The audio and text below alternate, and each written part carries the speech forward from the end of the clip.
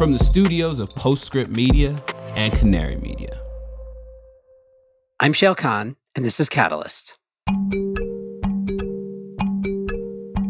Ammonia basically has the same physics and chemistry properties as propane. It liquefies at the same kind of pressures and temperatures that propane do. And so it's really easy to move. It's easy to store, it's easy to move, and that makes it interesting as a fuel. Here's a fun game, or at least fun if you're me. Look up the interest in the term green ammonia on Google Trends. What you'll find is, first of all, interest has been steadily growing since around 2019. But also, you will discover that Singapore has had the highest level of searches for green ammonia over the past decade. And if you don't already know why that is, then this episode is for you.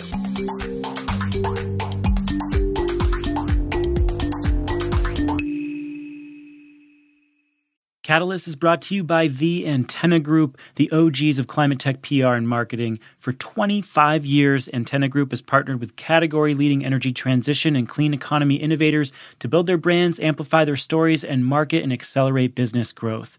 As climate tech moves from the age of innovation to the age of adoption, the stakes are different now, and they're a lot bigger. And there's never been a better time for your brand to leave its mark. If you're a startup, an investor, enterprise, or innovation ecosystem that's creating positive change, Antenna Group is ready to power your impact. Visit antennagroup.com to learn more. Is it too late to avert the climate crisis? How is our fossil fuel usage impacting everyday life? These questions may seem scary, but former UN Chief Christiana Figueres believes there's hope. In her podcast, Outrage and Optimism, she and her co-host will break down the latest climate news, introduce you to the incredible activists making a difference, and maybe inspire you to play a part in averting climate change. Find Outrage and Optimism wherever you listen to this podcast.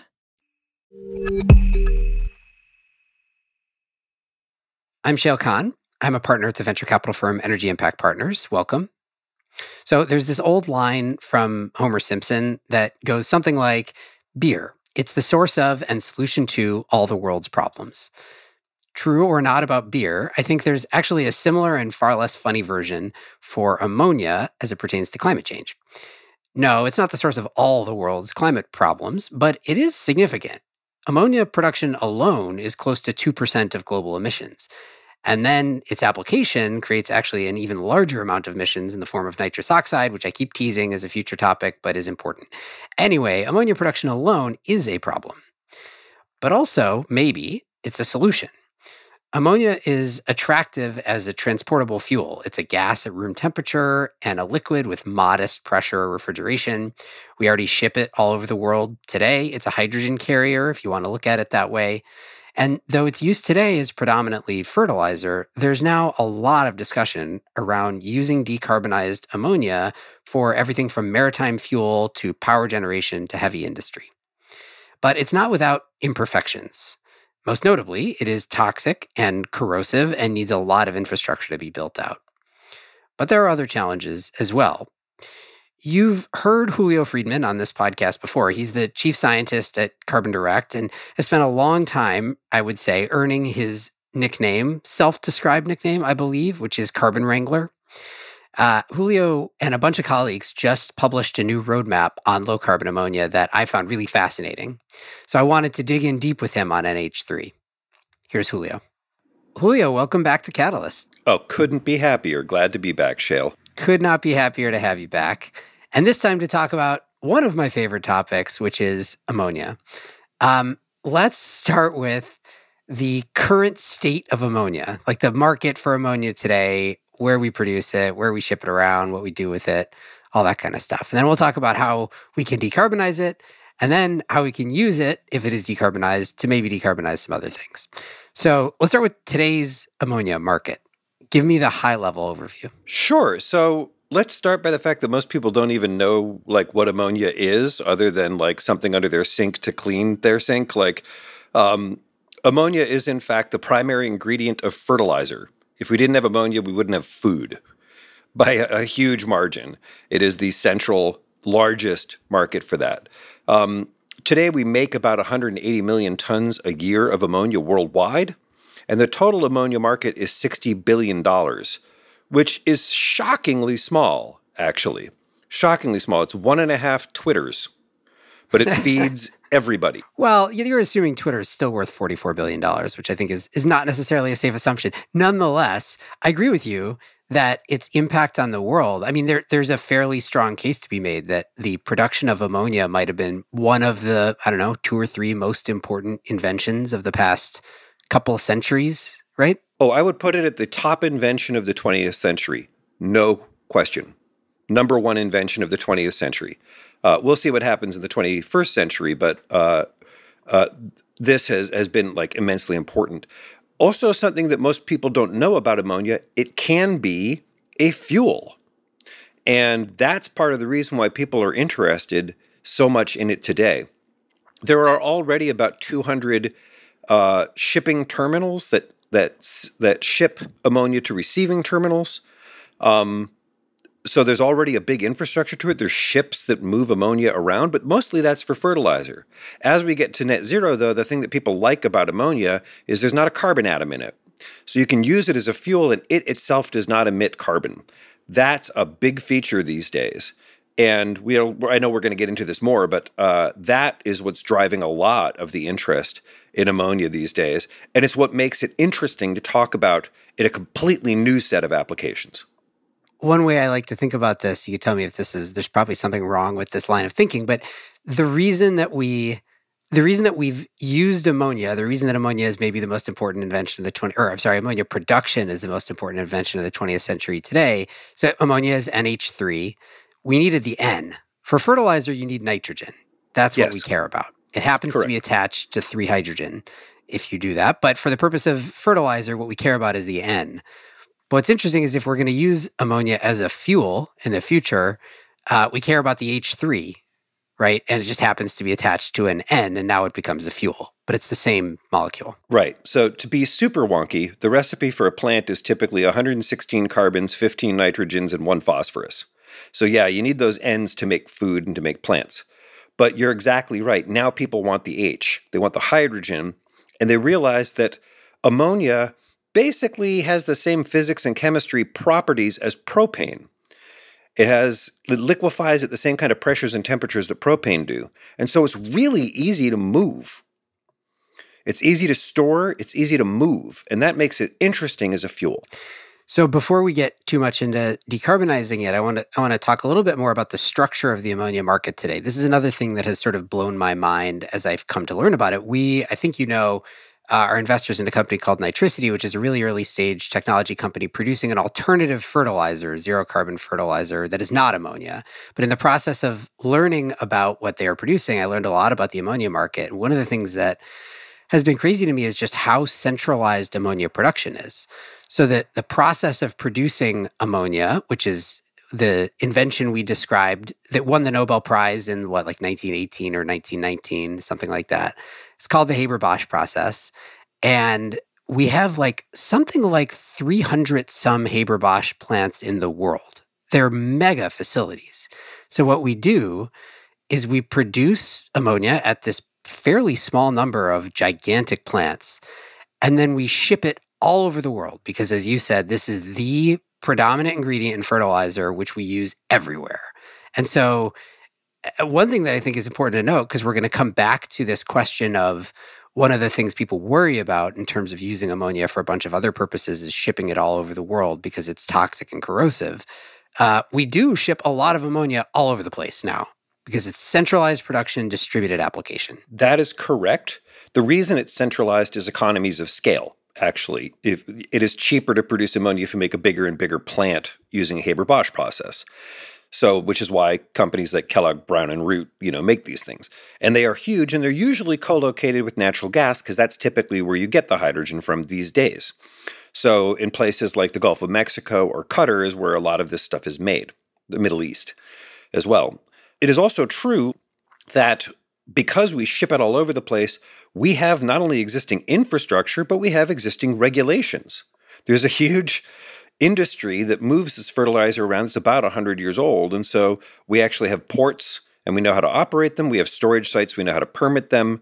So there's a lot more in the ammonia economy than most people realize. This was the fact that blew my brain working on this report that we're going to talk about. The fact that blew my brain is the United States has already 10,000 miles of ammonia pipeline in it. Yes, I recently learned that myself and was also mind blown. And the one that I know about, you can tell me if there are other pipelines. The one I know about runs from like Louisiana, Gulf of Mexico up to the Corn Belt. Basically, we have Yes. one big ass ammonia pipeline that goes south to north. And it brings fertilizer from the Gulf of Mexico where it's made to where it's used in the Corn Belt. There's a second, smaller one that runs actually from the panhandle of Texas into the Corn Belt, and for the same reasons. That one's actually shut down now. So, but there's a third one that's only 2,000 miles long that's in Russia. Same thing, takes fertilizer from the gas regions of Russia into other parts of Russia and Europe. All the other ones are like 50 miles long. They're all small. So, but we have ammonia pipelines that are permitted and operating and safe and generally good.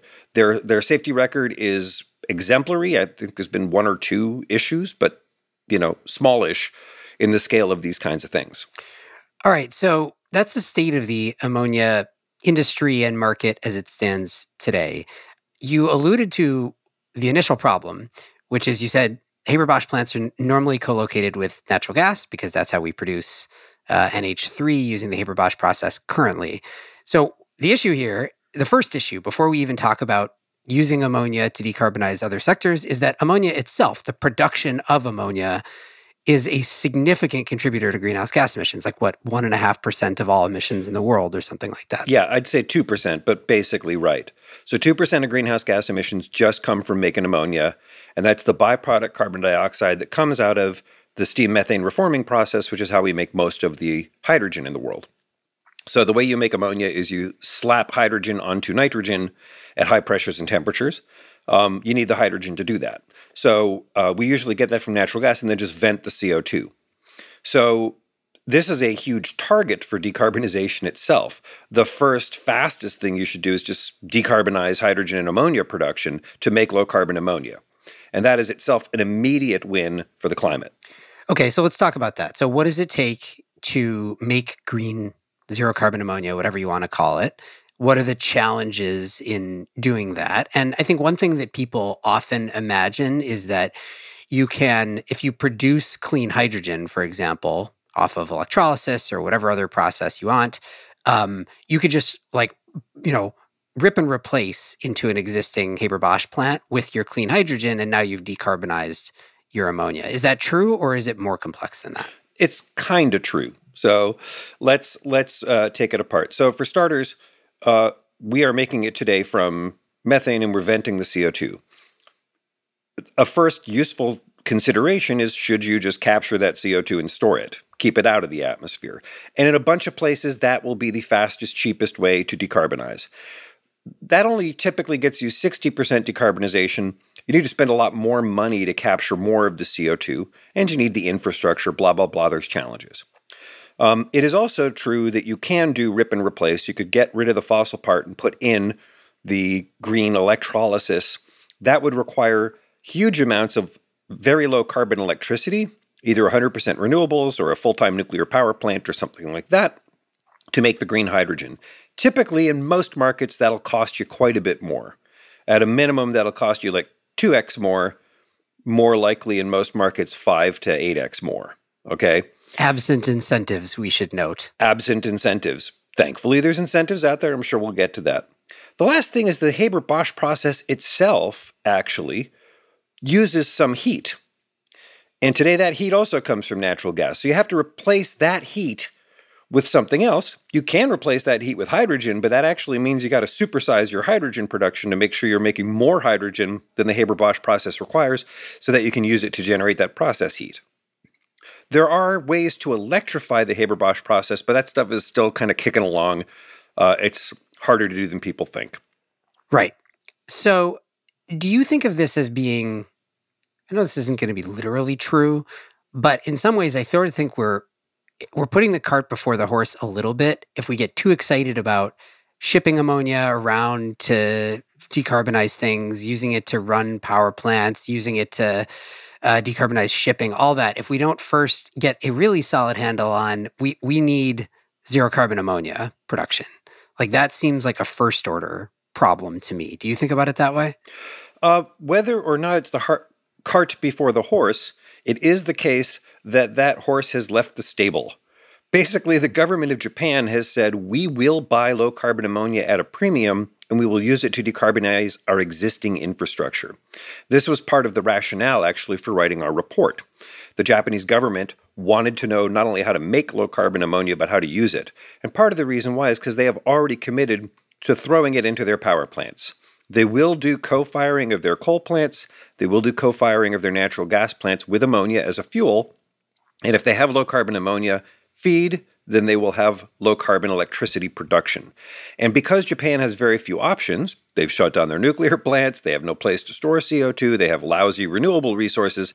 This is very important for their net zero strategy. Korea is right behind them. Singapore is right behind them. So we're seeing economies around the world paying a green premium for low-carbon ammonia as a fuel. Because Japan is a maritime nation and they build a lot of ships, they are also looking at this from an industrial economy perspective. They want to sell ammonia ships. They want to sell more ships that move ammonia. They want to sell ship engines to use ammonia as a maritime fuel, because that's another important application. So the fact that a market already exists has pushed the topic. There are already, as a consequence, enormous projects around the world to make low-carbon hydrogen for the purpose of making low-carbon ammonia. Yeah, I mean, one of the things, we're not going to spend a lot of time on just like hydrogen world standalone here, because I want to talk mostly about ammonia, but one of the things happening, so there's all this excitement around hydrogen and producing low-carbon or zero-carbon hydrogen, and oftentimes one of the biggest questions is, what are you going to do with it, right? Like hydrogen, theoretically, you can do a million things with it, but what are you actually going to do with it? Where are these near-term demand sinks? And oftentimes what a lot of people land on is, wait a second, there is a big demand sink for hydrogen, and it is the production of ammonia. It's also production of petrochemicals, but production of ammonia. So let's figure out how to do that first. But you also, you talked about, I guess, the next category here, which is, okay, let's assume we can produce zero-carbon ammonia. Let's assume we're going to do that by decarbonizing the hydrogen production that goes into the Haber-Bosch plant, or maybe electrifying Haber-Bosch, some version of that. But assume we could do that.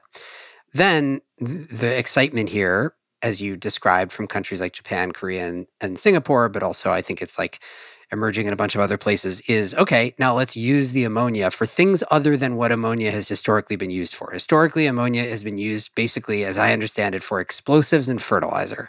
That's basically it.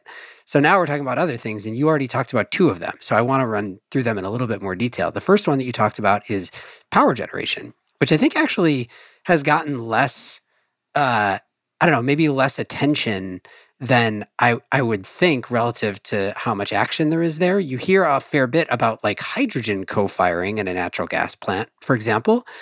I've heard less about, at least in the news, ammonia co-firing or just ammonia power generation. So you just talk us through kind of like, I don't know, what are the trade-offs there if you're going to use ammonia to generate power?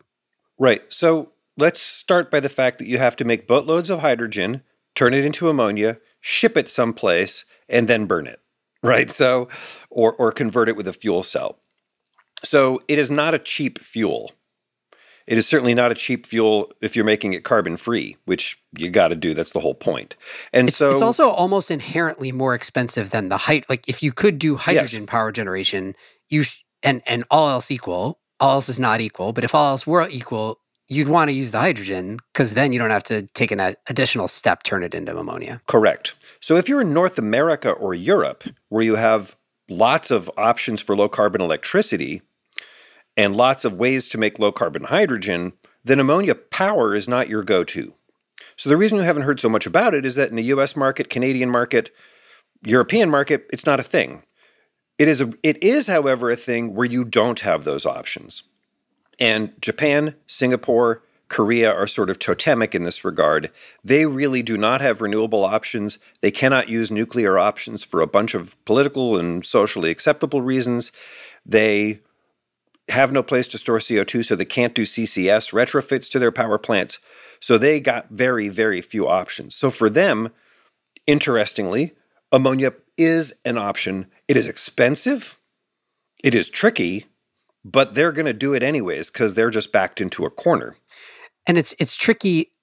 again, an alternative option for them would be to import hydrogen in whatever form, gaseous, liquid, organic hydrogen carrier, whatever, and then burn that hydrogen. That carries its own economic and technical challenges. And so it sounds like what they're saying is we'll take the cost and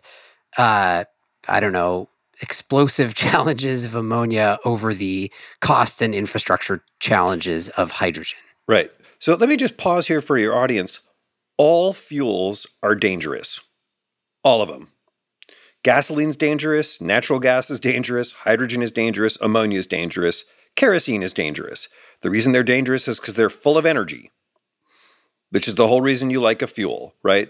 So moving hydrogen is expensive as well as dangerous. So one of the things that we revealed in an earlier study, if you tried to liquefy hydrogen and ship that instead of ammonia and then regasify it at the other end, that basically adds about $3 a gallon gasoline equivalent compared to just moving ammonia around. So it's a big expense. It's not a small expense to liquefy hydrogen. Burning hydrogen is also pretty straightforward, but you have to turn the ammonia back into hydrogen. That's something you would have to do if you wanted to do that. So Japan was like, we're just going to skip that step and use ammonia as a fuel. Interestingly, ammonia does not burn easily. It actually has an ignition challenge, so you have to co-fire it. And we don't have a lot of ammonia combustion studies. One of the things that our work showed was that the application of using ammonia in the power sector is pretty grossly understudied. We need special burners, we need special pollution control devices, we need to change the burner tips and make new turbines. There's a whole bunch of stuff that you would want to do if you really know you're going to be using ammonia as a fuel. Unsurprisingly, Japan is the global leader on that research. They have done the most by anybody, and it's almost all like over the past 3 years. Almost all their research is very new because they made a hard policy decision a few years ago and like, okay, well, now that we've done that, we need to know things. I do think it's going to be unusual. It's going to be big in those economies, but not the rest of the world. India is not going to do this. The US is not going to do this.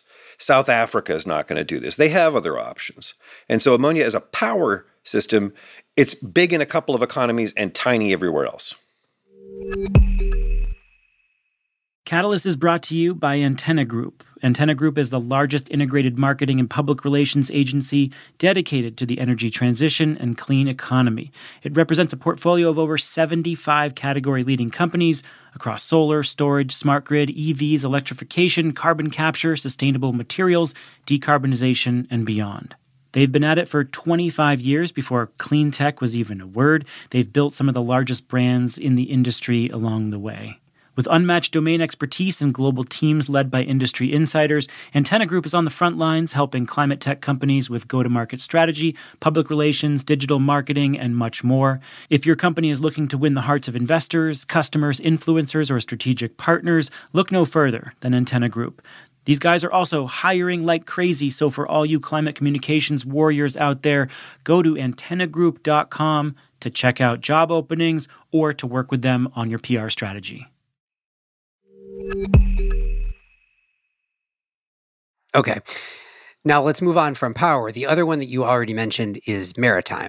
And here I think it is important to distinguish two things that are going to end up being related to each other. But let's be clear. We do put ammonia in ships and ship it around the world already today. There is some discussion around doing even more of that for exactly the reasons you've been describing. If we either want to import ammonia into, say, somewhere like Japan and then burn it for power, or perhaps, and I think this makes less sense, but just use ammonia as a hydrogen carrier, ship it around as ammonia, crack it back into hydrogen, and then use that hydrogen.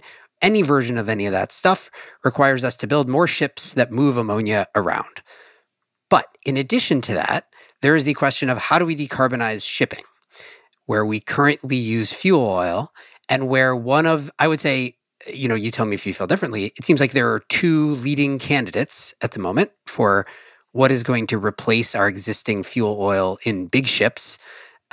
In small vessels, maybe it will be electrification, but we're talking about the big stuff. And it seems like it is ammonia and methanol, basically. Yes. So just a couple of quick facts. Maritime shipping is also 2% of global emissions. So if you get fertilizer and you get maritime shipping, that's 4% of global emissions. That's like 2/3 of what cars emit. It's a big win if you can do that. You are also correct that methanol and ammonia are the front runners for this.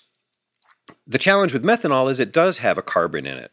So if you're going to make low carbon methanol, you have to get low carbon C, which is tricky. And that's either biomass or you pull CO2 from the air or something like that to do it. And people are working on that too. Methanol has a couple of advantages as a maritime fuel over ammonia. It is easier to drop in and blend in.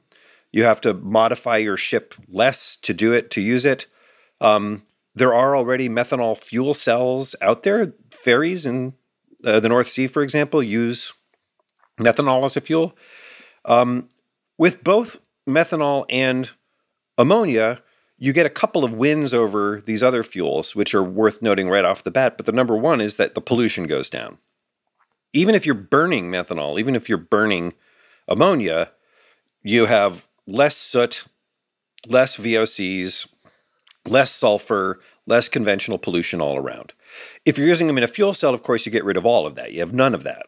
And so there's a way to make ports a lot cleaner to reduce pollution loads using these two fuels.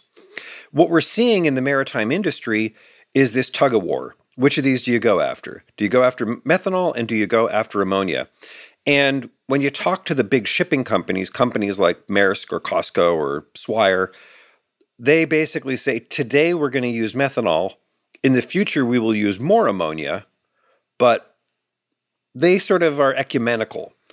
Well, the thing they worry about is where do you fuel? Where's the bunkering facilities? And today you can bunker and buy methanol. It's harder to find the bunkering facilities for ammonia. And as those supply chains build out, that'll change. Ports like Cartagena may suddenly have ammonia bunkering capabilities. Cartagena is right next to the Panama Canal. So suddenly people are like, oh, well, if you can fuel up in Cartagena, then that changes the way I think about my shipping. Or if you have a milk run that just goes from Shanghai to Los Angeles, people say, well, maybe let's try an ammonia project there, see if we can get a couple of ships in a couple of bunkering facilities, learn the economics, and then based on that, figure out where to go next. So I see these things as co-evolving. And I expect overall, the cost difference is not that great between methanol and ammonia. The environmental attributes are not that different between ammonia and methanol. And so I expect in the future we'll have a mix of both of those fuels for different kinds of duty cycles, for different kinds of runs. But so this is one thing I've been thinking about related to maritime, but also things like aviation as well, where there's multiple pathways and it's not really clear who the winner is going to be. And so I think the easy thing to do is to say there's going to be some of both. But, today it's not, there are variations, but really we use one. There was a winner. There's a winner for jet fuel today, and there's a winner for shipping fuel. Is there any reason to think that wouldn't ultimately be the case in the future? Like, what is the reason why 20 years from now we would end up with a bunch of infrastructure to support methanol shipping and a bunch of infrastructure to support ammonia shipping? Right. So for transportation fuels, things like planes are the outliers. Instead, look at China or look at Europe. They have a lot of gasoline. They have a lot of diesel. They have a lot of methanol.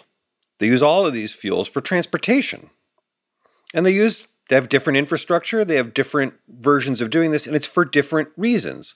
For cars, gasoline is broadly a better fuel, although in Europe they use diesel for a lot of cars. We know all about that from Dieselgate and so forth.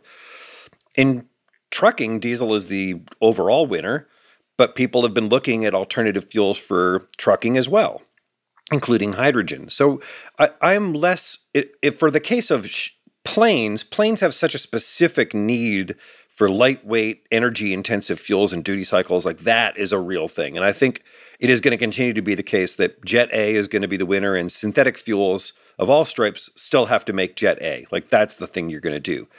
But for shipping, because there's different ways in which shipping is used, like the operations of a port are very different than trans-Pacific shipping, I think you are going to see a range of applications. Over the long haul, like by 2080, I don't know. I can imagine ammonia will win at the end of that day, and that will be a gradual like vintage replacement thing. As the engines get old, you replace them with new engines and you change the maritime architecture. But in 2050, I think we're going to end up with a blend of both, in part because we're starting already with methanol. People are making investments in methanol ships and methanol bunkering because they want to decarbonize rapidly by 2030. And we can't get that ammonia infrastructure built by 2030. So they want to start now. They're starting on methanol. There's a certain amount of short-term lock-in that will lead to. And because of the capital life of these kinds of projects, those plants and facilities are going to be with us for another 30 or 40 years. Right. Okay, so we've talked about three major categories of potential uses for zero-carbon ammonia. We've got a drop-in replacement for the existing ammonia that is used as fertilizer. We've got maritime. We've got power generation. Are there others that you think are worth talking through here? Oh, yes. And in our roadmap, we spend a lot of time on what I think is going to prove to be like one of the killer apps, which is heavy industry. So fuels for steel mills, fuels for cement kilns, petrochemical fuels. It's going to end up being a thing. For petrochemicals, it'll be harder because those are really built for hydrogen or natural gas. And so for a big petrochemical plant, say in Singapore, you're more likely, I think, to go with ammonia cracking and use hydrogen in the near term. But Japan is going to be putting ammonia into its steel mills. And because you can make solid ammonia as anhydrous ammonia or liquid ammonia, you can throw it into a cement kiln. It's actually a fuel you could use to generate heat without generating carbon. And so we are going to see a set of places around the world use ammonia in these heavy industry applications, which is good. Again, cement is 6% of global emissions, steel is 7% of global emissions, and we don't have a lot of options in that space either. So if we can knock 1 or 2 percentage points off using ammonia as a fuel, that's a straight up win. And is the right way to think about where and when that'll make sense? I mean, I guess, again, the heuristic is for all those applications, those heavy industry applications that you're talking about, hydrogen would work just as well as ammonia, hydrogen alone. So if you have access to hydrogen and it's zero carbon and it's relatively affordable, probably you prefer that. And the reason why you would do ammonia, and again, pay for that additional step of turning that hydrogen into ammonia, is where you don't have readily available resources to produce clean hydrogen. And so again, it's going to be those same regions of largely Asian countries? Or is there a difference in the heavy industry category? It's partly what you just said. And I think focusing on those regions that have limited options will be, most useful. But you can also think about this in terms of the amount of decarbonization. So if you take an existing blast furnace and put hydrogen into it, you can get about 20% decarbonization. Okay, that's worth doing, but you can't get 50% decarbonization with hydrogen. Why is that? It's because of the way that the coke is used and the way that the heat moves through the blast furnace and these kinds of things, right? So there are limits to using a gaseous fuel in a blast furnace. Same thing in a cement kiln. There's limits to using a gaseous fuel. I've been pleased to see that there have been a handful of pilots, maybe 8 around the world, where there's been co-firing of hydrogen in that facility. A cement kiln, that's kind of cool. But putting gaseous fuel in a cement kiln is harder than putting a solid fuel in a cement kiln. Most of these things, they use coal, they use tires, they use trash, they use all these other sorts of things. So co-firing a kiln with a solid fuel is an easier thing to do. And so, again, there are places where hydrogen production will be limited. There are places where they will want more rapid decarbonization. There are places where they can't store CO2 because they're in central Canada and there's no place to store CO2 there, or there's no infrastructure. In these places, I think you might see ammonia roll forward as an additional option. Okay, so those are our potential end uses for the global domination expansion of low carbon ammonia that could come in the future. Let's talk about the challenges of doing that. I mean, we talked a little bit about a couple of them. The one that everybody, I think, points to first is the safety question. And, as you said, all fuels are dangerous, but ammonia in particular, I mean, correct me if I'm wrong, ammonia in particular is very toxic and very corrosive. Now, how big a challenge is it to build out all this ammonia infrastructure? What does it take that is different, for example, from natural gas infrastructure? Right. So a couple of things that I would say up front. First of all, it is reasonable to be bullish on ammonia for all these applications. It is also reasonable to be skeptical. Like it is not a clear winner in a lot of these markets because of cost, because of the things we're about to talk about, environmental risks and so forth. So even though I think there will be a big role for ammonia, it may not be a huge role. It may be an essential and important role, but it may not be like a globally dominant one. So I do think you need to caution your listeners in terms of like how, like think carefully and well about how this will actually happen. So let's talk about environmental questions. It is true that ammonia has high toxicity. And because of that, you have to be real careful with it. This is why, like, we have labeling on the ammonia under your sink. It's toxic. It is also true that Drano is toxic, and we keep that under our sink too. Ammonia is volatile because it vaporizes at room temperature. And that's something that you need to keep an eye on. We wrote a whole chapter on this in our report. And I give a shout out to Corinne Scone, who wrote that chapter at Lawrence Berkeley Lab. Because it is so sharp and smelly, a very, very, very small amount of ammonia in the atmosphere is something everybody notices. So long before it becomes dangerous, long before it becomes toxic, people know. And again, there's a whole set of safety protocols in OSHA and around the world on managing this stuff. There are ways to deal with the risk of leakage and with the risk of escape into the environment and how it will affect human health. It is also a fair question to ask, if you burn ammonia, will it make NOx? Will it add to other kinds of pollution loads? Yeah, it might get rid of particulates and sulfur, but are there other environmental problems that come from it? And the answer is we don't think so. We think that's manageable, but we actually would want to know more. I am not worried about it today, but if we start throwing ammonia into steel mills, yeah, I would want to start getting worried about that, because actually you would have to really understand those kinds of co-products. And the last, of course, is ammonia is a fertilizing agent. It could lead to eutrophication. Eutrophication is the process by which you get algae blooms in lakes or in the Gulf of Mexico or places like that, because you make a whole bunch of plants, you make much of microalgae, those microalgae die and destroy the oxygen balance in the ocean. And that those are things that we've seen over and over again. It is unclear whether ramping up ammonia production around the world would have any issues like that. Honestly, nobody knows. Because again, we have a big ammonia industry today and it doesn't do that. But it's reasonable to ask that question. Is this a concern we need to be mindful of? How do we avoid it? If you dump ammonia into the ocean, what happens? Nobody exactly knows. If ammonia gets into the air, what happens? Nobody exactly knows. This is an area where we want to have a little bit of humility about the state of science and think about answering those questions in a way that's productive. It's one of those things where this comes up in a lot of different categories. I mean, for some reason, it made me think of this is unrelated, but in carbon removal world that I know you also spend a ton of time in, stuff like kelp sinking to the bottom of the ocean, where there's just a lot we don't know. And so we're constantly balancing, on one hand, the need to understand the risks associated with a particular pathway before we go too far down the road in pursuing it. And on the other hand, meeting the urgency of the problem and not being able to wait around 10 years on an academic timeline to feel like we have everything buttoned up. This is a very general question, but how do you think about balancing in these situations the need for urgency from a planetary perspective versus the need for certainty from a risk perspective? People think about this commonly as an either-or kind of thing. We either dawdle incessantly and never do anything as we study stuff, or we barrel forward with zero precautions and cause great harm, right? That mental framework is nuts. That has never been really the way that we do things.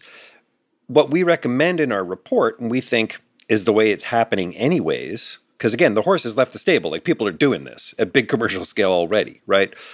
Is since we are going to be building ammonia ships, moving ammonia around the world, making ammonia set ports, start by monitoring the hell out of that stuff. Gather some data, right? So that if we need to update standards and regulations, we can, and we do it on a scientifically factual basis. I do want to say one other thing here. There are not going to be huge amounts of ammonia pipelines going around the world. Like, we're not going to see that. The way that we use ammonia pipelines in the U.S. today is sort of very unusual and bespoke for our purpose, but that's not the way that we're going to move ammonia around the world or around countries or around Europe. Like, it's just not. We're going to do it with ships. Why? The reason why is because, for the reasons that we talked about before, if you can use hydrogen locally, you just do. It is easier to move hydrogen in a pipeline. It is easier to move electrons in a wire. It is easier to move natural gas in a pipeline and make the hydrogen at the end state. Like, there's lots of ways to get other kinds of carriers and fuels to those locations without a pipeline. And so ammonia pipelines are an anomaly. So much so that, again, international class experts don't even know they exist at volume, right? So because they are such anomalies, we are not going to see this. It is also the case that the markets are places like Japan. No one's building a pipeline to Japan. Like, it's just not going to happen. So I think that focusing on ports and ships is the right thing, and we start by monitoring the hell out of stuff. I also think we can have parallel science efforts, and we recommend this in the roadmap. Stuff like ammonia combustion, a 5-year scientific program will reveal a lot of information. And that information can then guide regulations, can guide operators and say, like, don't do that, do this.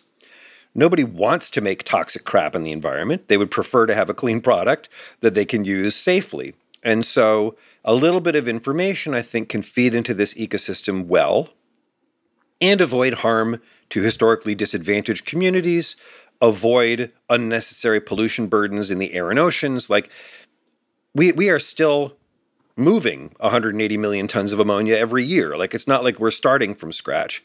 But to ramp up to what we are talking about here is a factor of 5 or 6 bigger. Like, that's not going to happen overnight either. We've got some time as we build infrastructure, as we build facilities to make and ship ammonia.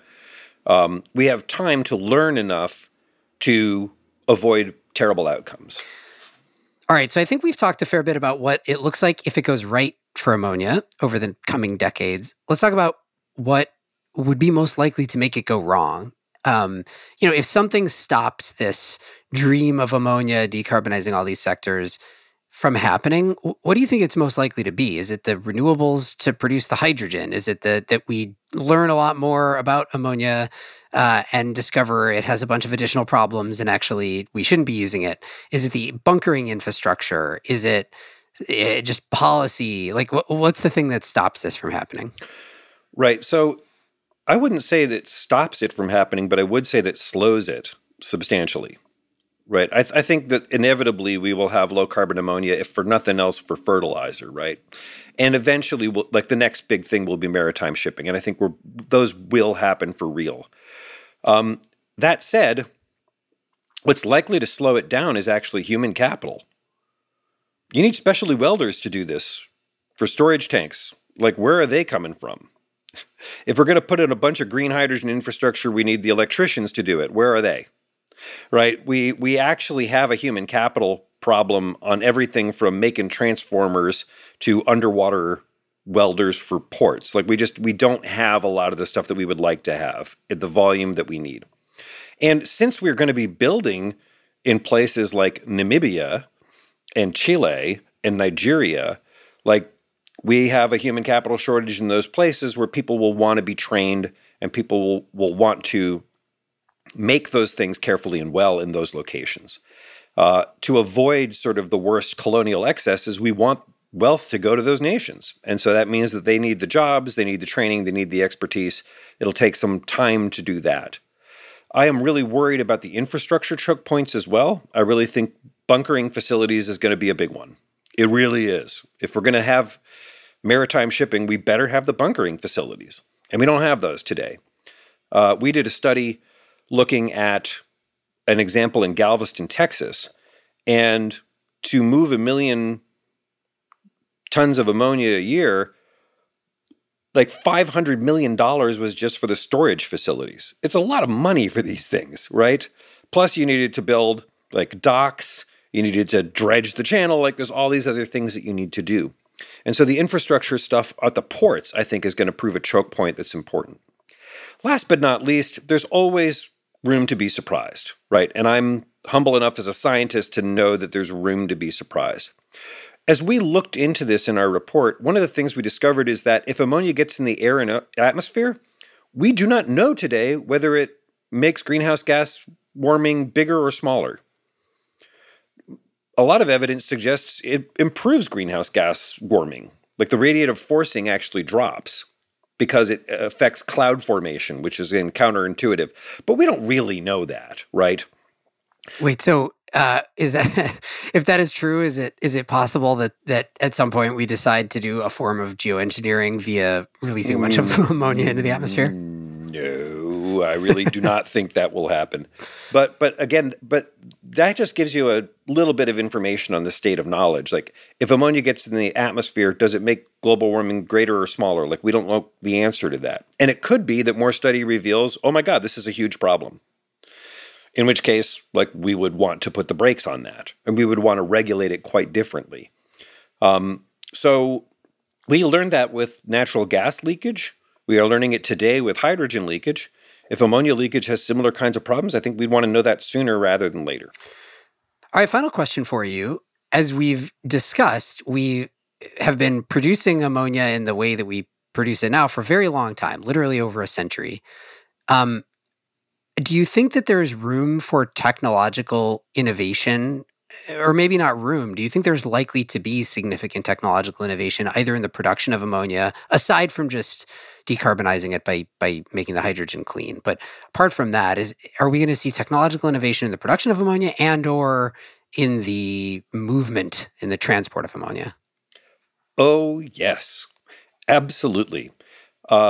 As a quick shout out, one of our portfolio companies at Carbon Direct is a company called Syzygy, and they use photocatalysis to crack ammonia. So remember earlier I talked about a Singapore refinery needing hydrogen instead of ammonia. They don't want to build a huge ammonia cracker. So you can actually use light now. You can use light deposited through LEDs into a small reactor to crack ammonia into hydrogen and nitrogen. Like that's brand new and that's cool. That is only one example of the many, many opportunities we have to not just crack ammonia, but to synthesize ammonia. We invest in companies, and there are companies out there that chemically reduce carbon, that turn CO2 to CO or turn CO2 to C, that chemically reduce carbon. We can do the same thing to chemically reduce nitrogen. So there could be very much an electrocatalytic pathway to making nitrogen-based fertilizers and ammonia that's completely different, that is not a Haber-Bosch process, that does not require high temperatures and high pressures and an enormous reactor to do it. There are incredible opportunities using sort of biologically mediated or biomimetic approaches. Gene hacking is a good thing here because there are nitrogen-fixing organisms out there. There are legumes and stuff that have figured out how to make hydrogen. If we can get into that genome and find a new way to hack that process, then there's a whole new way of synthesizing ammonia that we have not explored. So I think actually there's a rich landscape in photocatalysis, electrocatalysis, biomimicry that will create a whole new set of options for ammonia production and use. I would add to that, by the way, not to re-shout out our portfolio company, but there's also other fertilizers. Ammonia is not the only fertilizer. So specifically in the use case that we currently use ammonia for, there are alternatives to ammonia that may actually be better on a number of different fronts, ranging from emissions to ability to do localized production, not needing the same economies of scale, to the other thing that we have not talked about and is my soapbox I'm going to get on at another time, which is the much larger source of emissions as a result of ammonia, which is not the synthesis of ammonia, but the N2O emissions on field from the application of ammonia as a fertilizer, which is a huge deal, as you know better than I'm sure, and that it gets, in my opinion, like far too little attention. Oh, yes. No, you're absolutely correct. And there are, in fact, a handful of companies that are pursuing non-nitrogen fertilizers of various kinds, which are awesome. We need more of those. And that's one of the beauties of the market. Like we may very well see these dramatic shifts in technology that enable different outcomes. Still, in the next 20 years, the next 30 years, I'm betting on ammonia as being important. It'll be important to industry. It'll be important to shipping, it'll be important to power, and it'll certainly be important to fertilizer production. One thing I do worry about in the near term, before we build out a whole lot of additional ammonia synthesis infrastructure and transportation infrastructure, we've seen this over the past 2 years. Because it is so centralized, and because it is currently reliant on the natural gas supply chain, shocks in that supply chain cause significant disruptions in the ammonia market and then have big impacts on the human population. The most recent example of which being, the Russia-Ukraine situation resulted in the shutdown of a bunch of ammonia factories, both in Russia and Ukraine, but also in Europe because natural gas prices spiked. That had a significant impact on the price of fertilizer. The price of fertilizer has a big impact on the population. And it's been a really big problem. There is famine as a result of this. 100% true. One last round for innovation is actually modularity and distribution in production systems too. And we're seeing that as well. There's not a particular reason you couldn't have a modular Haber-Bosch process. And again, technology advances make that possible. If you have distributed hydrogen production, you could very well have distributed ammonia production. And so these kinds of things are opportunities that we're going to see emerge over the next decade. And I'm excited to see that technology come to the field. All right, Julio. As always, very fun to chat with you. What's the next topic that we're going to be able to cover here? I'll let you know. Every year, the Innovation for a Cool Earth Forum conference system puts out a roadmap on interesting stuff. And so every year there's at least one new topic that we have. I look forward to all of these things. Maybe it's nuclear fusion. I've been getting a lot of questions about that lately. So we'll talk later. Haven't we all? Okay, sounds good. Thanks again for coming on. My pleasure, sir. Julio Friedman is the chief scientist and official carbon wrangler at Carbon Direct. Well, what did you think? Actually, what questions do you have for us on the show?